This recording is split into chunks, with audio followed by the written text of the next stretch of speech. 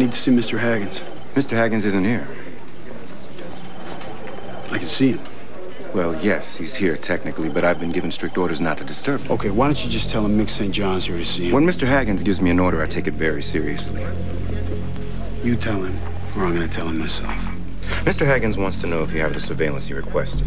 If so, I've been instructed to give you your final payment. I'm not giving the surveillance to anybody but Mr. Haggins, personally.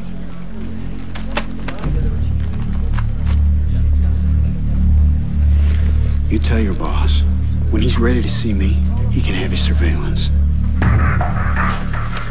Where'd he go? I'm not at liberty to say. So you better hope this job has a good dental plan. He just left 2 minutes ago with his son. Will you please escort my sister off this set? She's no longer welcome here. Actually, Annie sort of promised me a job on Andy Dick's next show, so... No. It's worse than we thought. She stopped. I really think she's done this time. There's got to be a better way. Okay. Tomorrow, then.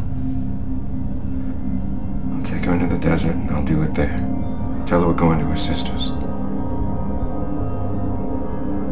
No. It'll be clean. Where have you been? Baby, why don't you go get us a drink? What's your name again? Tiffany. Oh, yeah, Tiffany.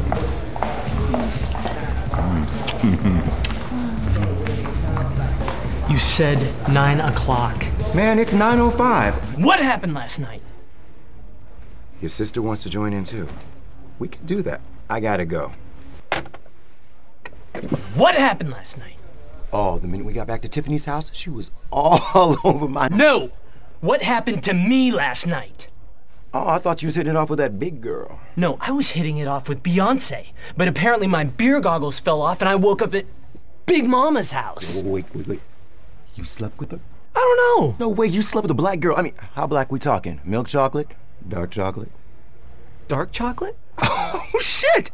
You know what they say? Once you go black. Once you go black, you don't go back. That's just a saying. It's not really true. Is it? White chicks ain't gonna do it for you anymore, man. You might want to consider moving to Africa if it gets real bad.